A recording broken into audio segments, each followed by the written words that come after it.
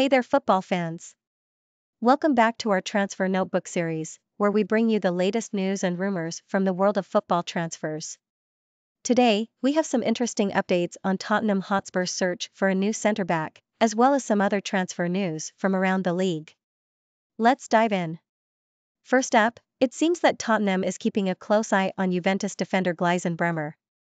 The 26-year-old Brazilian has impressed during his time at Juventus, despite the club's turbulent season. Tottenham is not the only Premier League club interested in Bremer, but his availability will depend on whether Juventus decides to offload other players first. So, we might have to wait until later in the transfer window for any concrete developments. In other centre-back news, Tottenham has also shown interest in Manchester United captain Harry Maguire, who has fallen out of favour under manager Erik ten Hag. Additionally, Bayer Leverkusen's Edmond Tapsoba has been linked with a move to Spurs. It seems that Tottenham is determined to strengthen their defense this summer. Moving on to Sheffield United, midfielder Ben Osborn is close to agreeing on a contract extension with the club.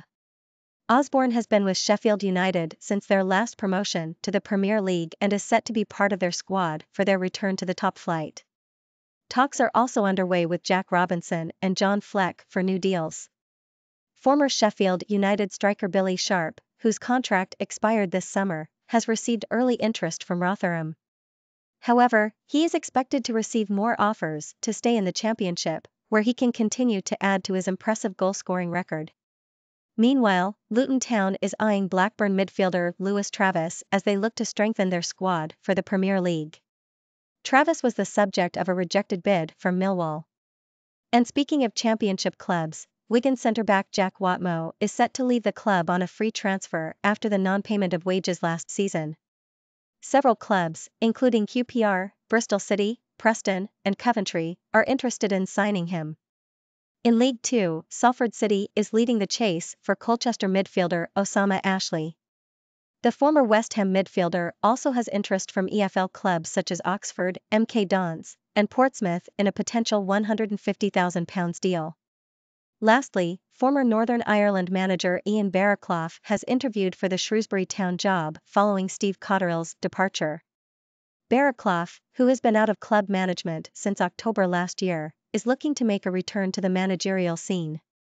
And that's a wrap for today's Transfer Notebook. Remember, these are just rumors and speculation, so we'll have to wait and see how things unfold. Make sure to stay tuned for more updates and be sure to leave your thoughts and comments down below. Thanks for watching, and we'll see you next time.